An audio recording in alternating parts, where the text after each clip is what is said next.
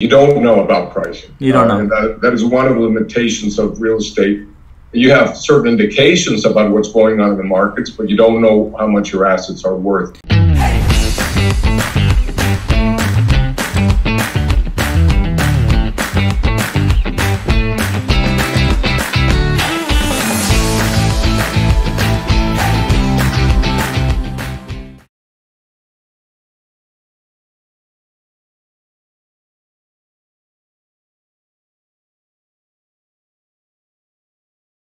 Sandor, Valner, thank you so much for joining me on 20-Minute Leaders. Thank you. Glad to be here, Mike. So good to have you. So we know each other through the J Ventures fund. You just told me you're considered now a rabbi for the J Ventures opening up the LA chapter, which is wonderful, and I get to work with your wonderful son as an associate at the firm. And Sandor, I'd love to spend these 20 minutes getting to know two things that really I know nothing about: investment banking and Latin America. You're from Mexico. You actually, though, you got to study in Mexico in Weizmann Institute and at Stanford University, both AI and business, and then you go to investment banking. So you're going to have to give me a little bit of a rundown how that all happened. I'm going to let you go from now on. Sandor, talk to me a little bit about your background and where you came from. Sure. Born and raised in Mexico, Lithuanian people who escaped the war, coming to the United States, couldn't get into the United States, stopped in Mexico, liked it there and stayed there. We were raised in Mexico, and then started schooling initially in Mexico, then went to the Mahon Weizmann for a year. Where in Mexico did you live? Mexico City. I was just there for a week with my good friend from Stanford, Santiago. Beautiful place. It's a great city. Highly recommended. Great food, great people. Very Israeli, right? I found the people there to be very similar to Israelis in Tel Aviv. Well, it's a fun city. Highly recommended. Once we get into normalcy again, highly recommended. Definitely. So then went to school in Mexico, studied engineering. Then went to Stanford and studied both business and artificial intelligence. Before artificial intelligence was what we now know artificial intelligence is, but needless to say, it was very interesting. And then I started a career of 15 years in investment banking, doing mostly international mergers and acquisitions, and then shifted my career into private equity real estate, and managed large private equity real estate funds, also mostly internationally. And sold my interest in the real estate company last year, and I've since been doing angel investing mostly in PropTech and FinTech, and now I'm starting a new tech-enabled investment banking path. Amazing. Okay, so Sandor, I'd love to talk about this intersection of, you're in real estate for a long time. You're an expert in real estate. Now, just from my understanding, when you did that was traditional real estate, right? Not necessarily, techie, AI-powered investment, real estate investing, right? Yeah, this was traditional real estate. We did mostly industrial facilities, and we did low-income housing, and we did offices and shopping centers. Nothing related to tech. How big are we talking here? Is this like 1 or 2 buildings, or is this like 50, 60 buildings? Well, it's more. We raised close to $2 billion, and we ended up. I don't know how many properties, but probably a couple of hundred. Wow. So managing $2 billion in real estate. Is that right?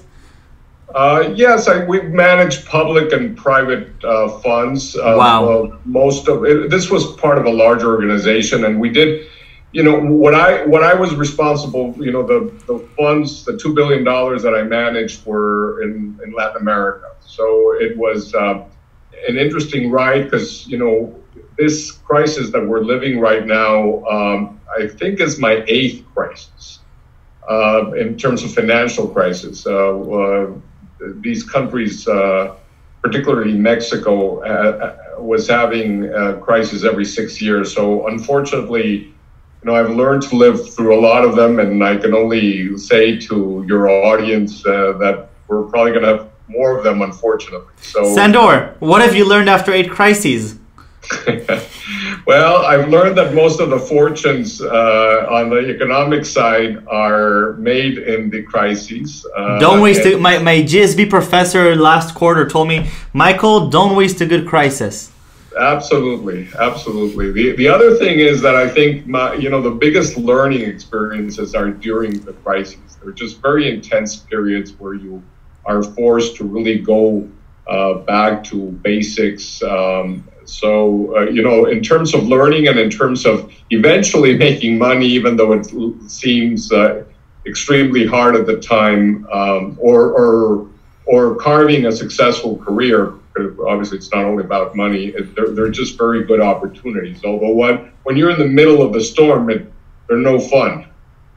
Right. No, definitely. Okay, so now, going back to this idea, you're managing $2 billion in real estate assets, and now you're investing in startups that are, doing prop tech. So what is property technology, and what specifically about it makes you excited, with your expertise looking at real estate as a whole? Well, I think what happened when I left private equity real estate during my years investing in real estate, I just found that it's an industry that is very opaque, very inefficient, and there are many dimensions of real estate which I think can be improved with technology. And given what are some of them? What are some of the really opaque parts of it?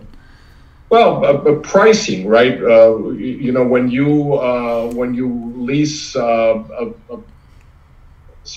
office space, you don't really know what everything else is leasing for. You don't really know what the terms of the lease are for competitors. You don't know, who's doing what, as you do, for example, in the stock market, where there's a very liquid and transparent market. And I think at the end of the day, the lack of liquidity and transparency and all this friction ends up costing everybody.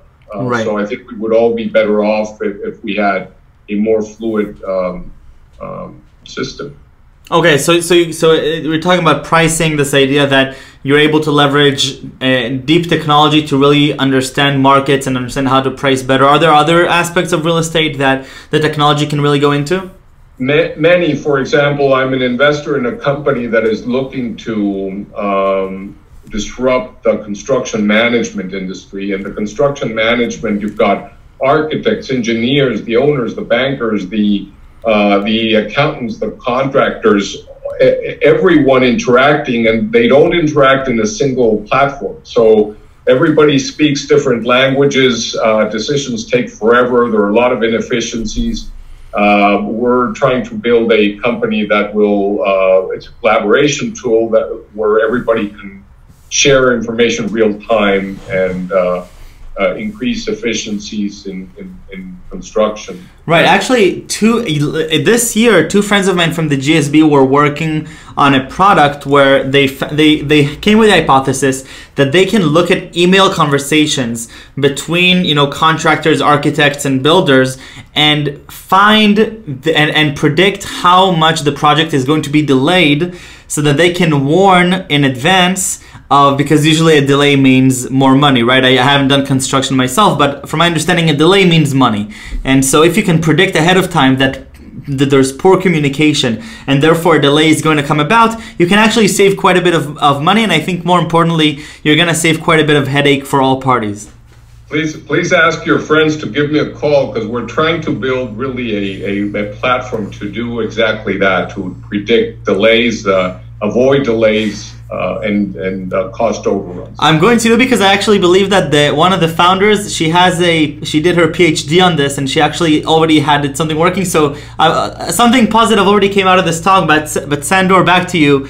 You're dealing with this. You're also part of J Ventures. Why go into real estate in the first place? What got you excited about real estate, and why real estate in Mexico?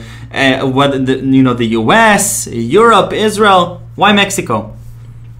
Well, why Mexico? Because I happened to be born there, and my family had historically been in real estate, and I had kind of been bred in real estate, and it's a nice business and stable business, and it also offers the possibility of creating a lot of jobs and improving the standard of living of wherever you're acting. And again, I thought that it was an industry that is fairly inefficient, and where there are inefficiencies, there are opportunities to have fun, to innovate, to make money, etc.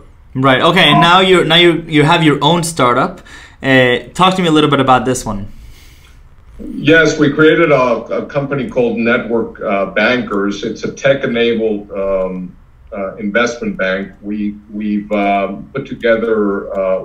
We now have a network of over 30,000 CEOs around the world that are part of our network, and we're providing investment banking and investment management services to that group of 30,000 CEOs. So what does that mean, investment banking services?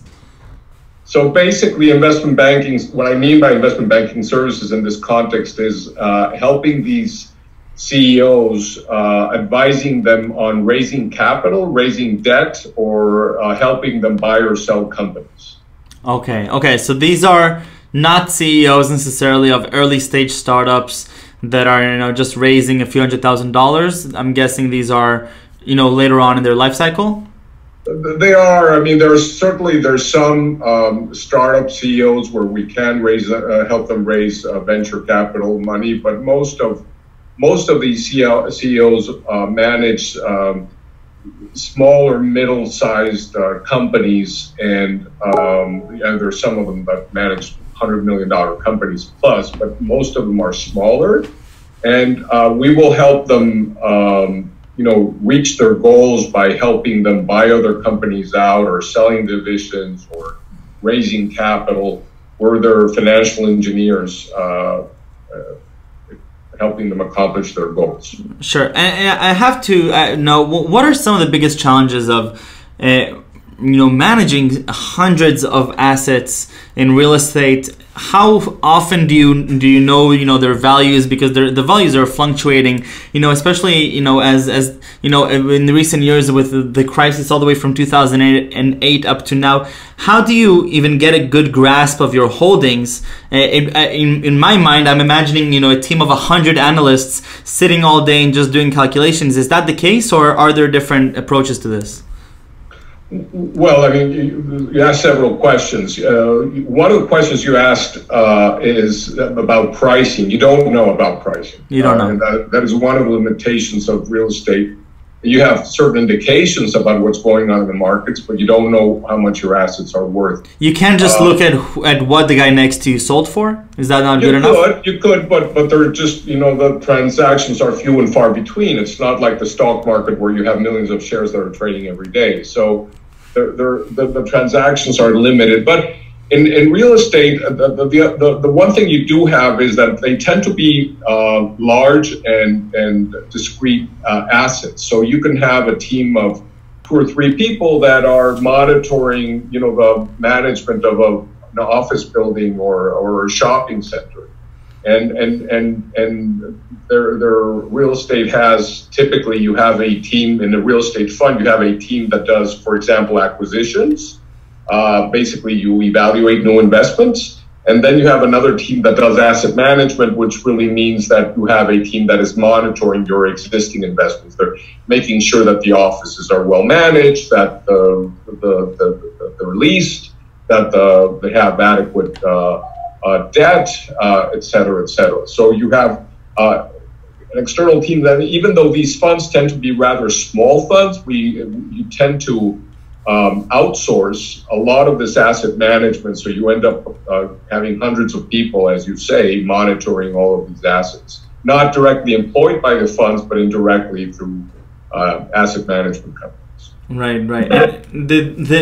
Studying AI in the engineering school of Stanford, and of course the business school, did that bring a different paradigm to your thinking behind running the business, or how to leverage different technologies to help you. How do you see that education or that part of yourself and your background play into the role of these great investment banking endeavors? Well, I think the computer science background helped me organize my thoughts and helped me look into things as to how they can be scaled and automated. I think in the back of my mind, I always had that whenever kind of a big or difficult problem came about. AI didn't really play much of a role because when I studied AI in 1985 or so, you didn't have the algorithms that you have right now. The learning algorithms just didn't exist. So it was actually fairly frustrated that we were a little bit ahead of our times in terms of technology. Couldn't do much with it. We didn't have the computer power. We didn't really have the knowledge of the required algorithms. So to me, it was actually enlightening. It was really exciting once I left real estate, discover these new things that have been developed in artificial intelligence. And now I have a new toy that I can play with, right? I mean, this is a fascinating technology. Incredible. So, you know, I'm really, I feel like a young kid with a new toy, trying to, you know, explore something different. And going back to the beginning of the conversation, trying to piece all of the different parts of my career into something that makes sense, which probably never will make sense. But, you know, it's an interesting jigsaw puzzle that you assemble throughout your career. But it's been a lot of fun. No, definitely. I go into our computer vision course website, the notorious CS231N. It's the master's, it's the graduate school class for convolutional neural networks for computer vision. And the first thing that you see on the website is a neural network that is able to take an image and classify it, and it's running on the browser. And I can just imagine, to me coming in as a new student and seeing this fresh and having all the tools at my disposal with a few lines of code and my own personal computer, whether it's amazing or whether it's crappy, I can still run all those algorithms even on my phone. I'm sure it's a very different learning experience than in 1982 or 1984 and learning about these algorithms. Sandor, I'm very curious, looking from up from very high to now going down, buying real estate, also especially for young individuals. All the time I hear in the news about the American dream to own a house, to own an apartment. Israel also. People my age are constantly thinking about, okay, when am I finally going to be able to make my first real estate investment? What is your take on this? Is this a rational thing to do as a young person, to go and run after a real estate investment? Is it better in your mind to put it somewhere else, or is it just like a sexy fad, or is there a real meaning behind it? Well, I think you have to go back to basics. Real estate has been a relatively stable asset. It doesn't mean that it's not has its risks, but as long as you don't have a lot of leverage of debt on it, it's a fairly stable asset. But going back to basics, I mean, one of the things that these crises teach you is that you should save, right? You really should save for a rainy day because you don't really know when we're going to be quarantined or when there's going to be a slowdown or when you're going to lose your job, etc. Second thing you learn is that you really need to diversify your assets. So if you're going to be invested in real estate, that's great. But, I don't think anyone should have, 99% of their assets in real estate, right. Even though I love real estate, right? I mean, you should diversify. Why? Because, you shouldn't have all your eggs in one basket. You should have it in a few baskets because things happen. Right? But all in all, real estate, one, as an investment is stable. It certainly plays a role. But more importantly, it's your house, right? So, you use it and you should enjoy it. And fortunately, in this country, which, by the way, is not the case in most countries in the world, the loan rates, the interest rates are so low that a lot of people can afford buying houses, even if they're small at the beginning. This is not the case in many countries. Right. Unfortunately, these crises make houses less affordable, so it's tougher. But this is a tough time, but we're going to have better times as well. So be patient. 100%, 100%. Sandor, I want to thank you again for this time and for all the great insights. Before we leave, I have to put you on the spot and ask you my favorite question, which is 3 words that you would use to describe yourself, or that your GSB classmates would use to describe you, or your partners. 3 words to describe, well, it's a good life. It's a good life. Well, it's 4. Enjoy, learn. Learn, it's a good life. Learn, make good friends at Stanford, start companies, take risks. That was worth much more than 3 words, trust me. Great. Wonderful. Thank you so much. Sandor, thank you. Take care. Say hi to your son for me, and stay safe and stay healthy. Will do. Thanks again. Take care. Bye-bye.